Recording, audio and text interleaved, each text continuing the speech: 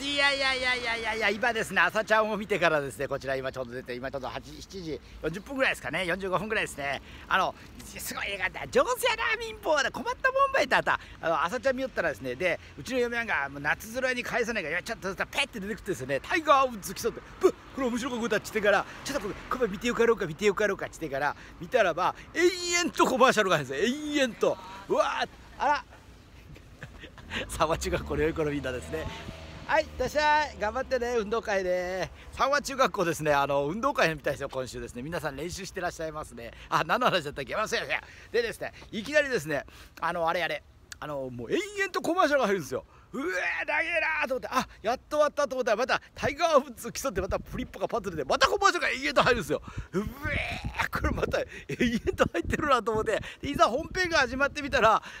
タイガーウッズが経営してる飲食店の従業員さんが飲酒運転を起こして、それでタイガーウッズにも監督責任があるんじゃないか言うて告訴されたって、そっかみたいなですね、もう嫁さんから「あなたが監督が立件だよ」みたいなですね、うちの嫁さんとかうちのお母さんですね、夏空ですかね、あれ好きですね。もううちの会長なんか草刈正雄の大ファンですわ。また草刈正雄がよかですもんな、あの人はむしゃんよか、やっぱ妖怪俳優さんにならしたと思います。いかん、もう長なった。じゃあいつもの約束いかがですね。5月の15日、ちょうど5月の真ん中ですね。すいすいの水曜日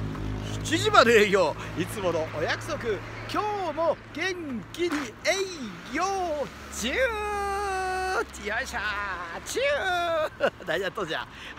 でも本当ですね、やっぱ草刈正雄さんなむしゃよかな、サラダ丸の時も本当大変むちゃよかったですね。やっぱ本当は横役者さんになられたと思います。何の話だったかな、ようわからなくなったな。じゃあ今日もですね一日頑張りますので、一つ皆様よろしくお願い申し上げます。7時まで営業、電話は年中無休24時間受付です。皆の者出陣じゃー。